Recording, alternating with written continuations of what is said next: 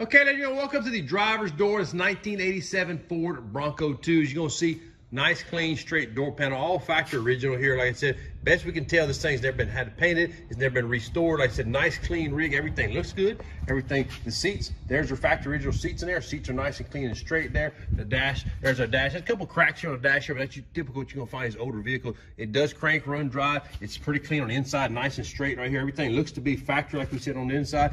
Headliner got a little sagging going on, nothing major, but just a little sagging. I said something you can address, but headliners always do that. I said coming back around to the back side, there's our back door right here. Same way. Nice, clean, straight in the back side, all factory carpet, nice red carpet throughout the rig. I said there's our headliner. Got a couple of spots that are sagging, nothing major here, but I said something you would address. The rest of the rig looks good. You saw the picture of the seats in the back, everything looks good, nice and straight. All the time Charlotte's gonna find peace, come to Southwest Louisiana. All the time about. Thank you.